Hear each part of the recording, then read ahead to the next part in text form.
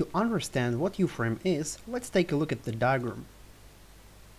Uframe is a complex system which is represented by the diagram engine and the code generator. So this is the key idea.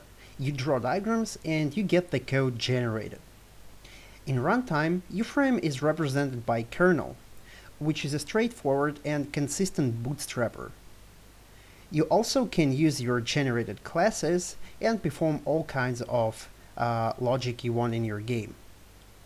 So specifically, Uframe MVVM is a set of MVVM-related diagram nodes. You can draw MVVM-specific diagrams, and then Code Generator uses MVVM code templates to generate code based on those diagrams. The generated code usually relies on MVVM-specific classes which are used on runtime. Those are, for example, base classes for view models, views, and all that kinds of things. Both of those use the kernel to bootstrap themselves. In the editor, you can find Uframe in Window Uframe Designer.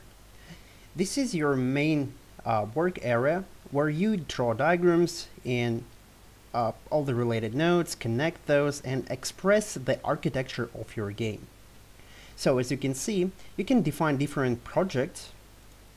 Those projects can contain graphs. Each graph is a set of nodes. You can also create different kinds of graphs in your project using the same menu right here. For example, this is an MVVM graph. It contains services, links to external subsystems, and scene types. It is important to note that scene types are basically related to the kernel and are not strictly MVVM specific. This is how external main menu system looks like, and this is where this guy links to. So in here, we define different elements which represent the view models.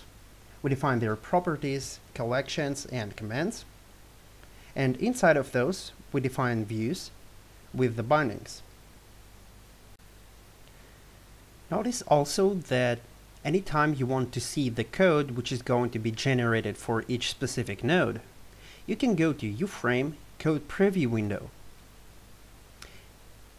Once you click a node, you will see the code which is going to be generated when you hit Save and Compile.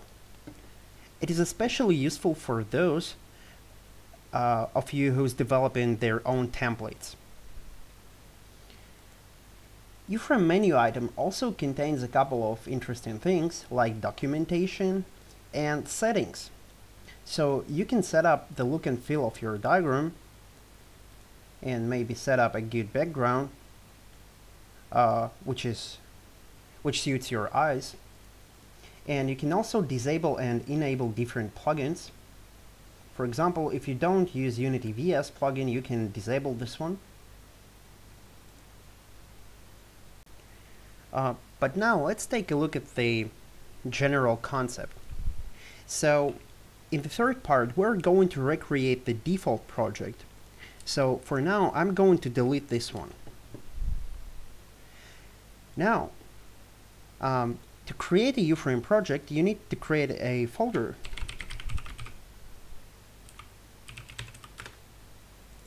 And in this folder, you can right-click Uframe New Project. You can rename this guy to something sensible. And notice that in the inspector, you can set up a few things like project namespace. And also, if you get some graphs which are not defined in this Unity instance, so you get them elsewhere, you can connect those by hitting this plus button, and you will be able to choose all the graphs which are not linked to this project. This is especially useful if you're using external subsystems. So once you have created a project, you can go to Window Uframe Designer, and you will be able to choose it here. We're now in the default project, so we can create some sort of a graph. So you usually start with creating an MVVM graph because you want to define all kinds of scenes and maybe some standalone services.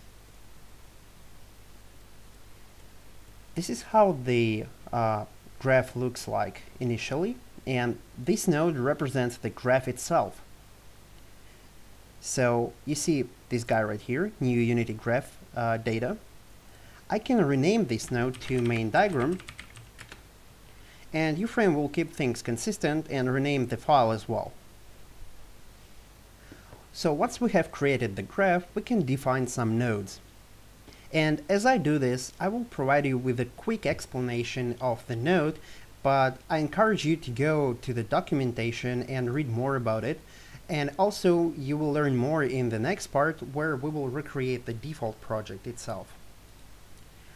So first of all, let's add a scene type. And I'll call this one intro scene. The scene type is part of Uframe scene management system, and it basically defines the scene type. So once you save the scene with .unity extension like level 1, level 2, and etc., those are actually physical instances of the scene. But in your game, like let's say a platformer game, you will probably have a couple of levels, and those levels are basically the same because you always have your player, you have your enemies, they all follow the same logic. However, the content is slightly different.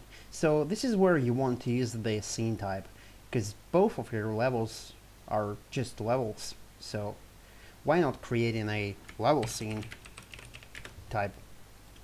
The other node that you can create is called service. This one is quite important because it is a global object that holds a specific piece of functionality. So you can create something like scene flow service, and this guy could be responsible for managing your scenes and transitioning from one scene to another based on some conditions. The next node is called simple class, and it's literally what it is. It's just a simple class, and it can have properties and collections. So let's say I got a property called name. If you click string right here, you can select different types, but not all of your types are originally in this list. So to introduce some complex types, like let's say we want to create a property which is a list of strings. So this is how you do it, and then you link the property to the type reference and get the appropriate type right here, and moreover it will be available in your list since you have defined it as a special node. Well, the other way to introduce collections is to use the collections section. You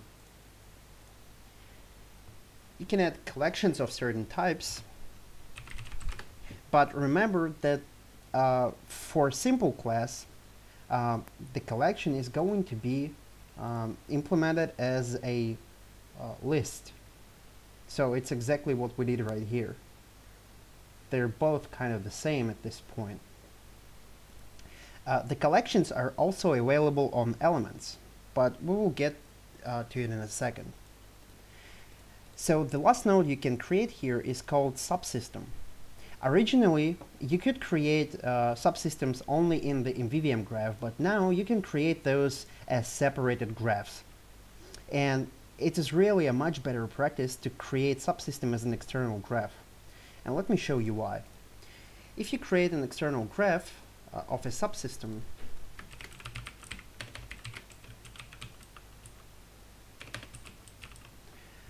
you can then export this graph without touching any kind of other game information defined in the other graphs. However, if you define a subsystem right here, oops,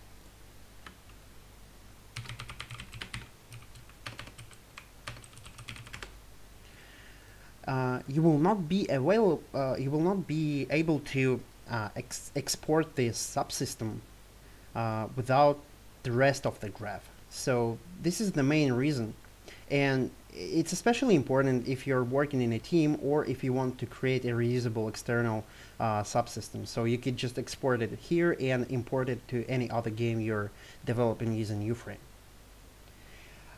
Speaking of subsystems, they're quite important because you can define MVVM specific nodes right here.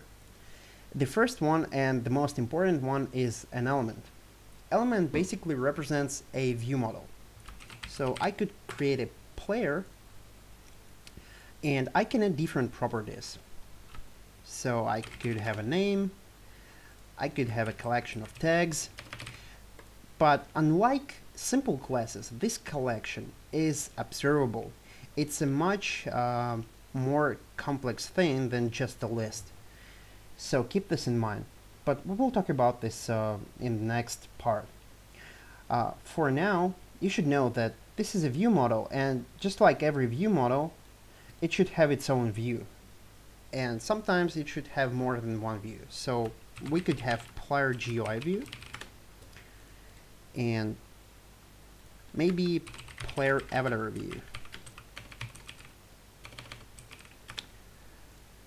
Then we have to link this element to those views.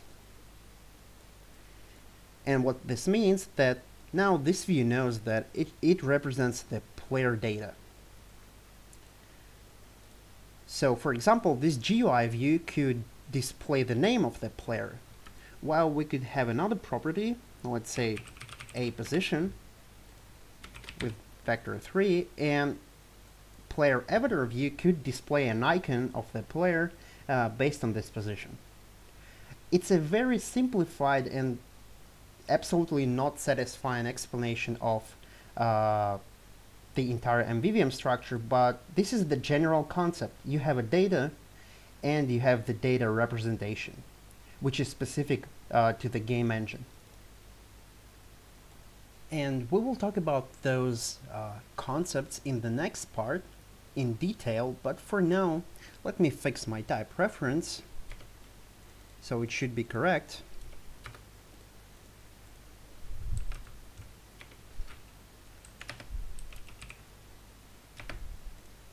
And let's save and compile with the diagram we currently have.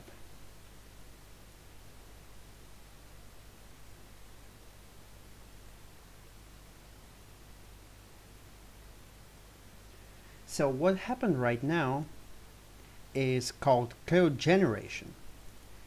So we got two folders generated for main diagram and for the external subsystem we have right here.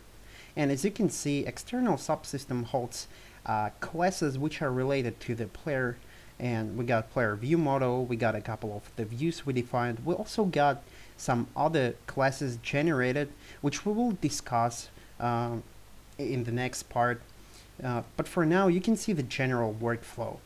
One last thing to mention here is that for every single class that Uframe generates, you got the same structure. And what I mean is, if you get a player view model, it's usually completely empty because its generated functionality is defined in the base class.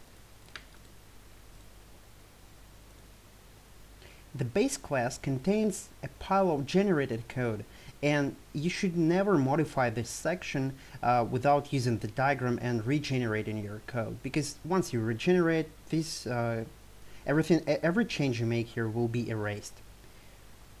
So on the other hand, if you modify the editable file, which is playerviewmodel.cs, Uframe is never going to interfere with it, but sometimes Uframe will add the bindings or handlers which you specify in the diagram, which you can use to your advantage, but it will never erase your code in any sense. Another important button here is called Scaffold Update Kernel, and what this does, it creates a scene and a prefab.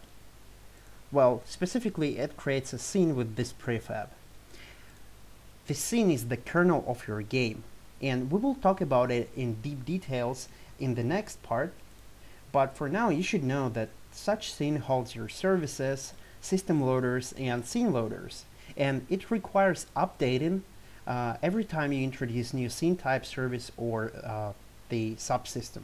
You can easily update it by just save it and compile your diagram first to ensure that all classes exist, and then you can update the kernel.